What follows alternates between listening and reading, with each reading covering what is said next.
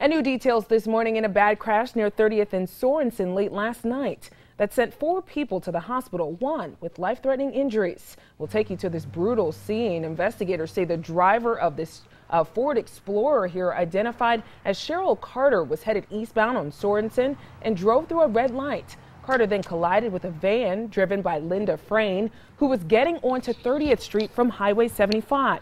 Frayne was taken to the hospital in critical condition. 2 other passengers in this wreck as well. They were in that van. Wesley Frayne and Anna Giovanni are being treated for various injuries. Carter is being treated for a broken leg. Police also say, though, that charges are pending for her as well.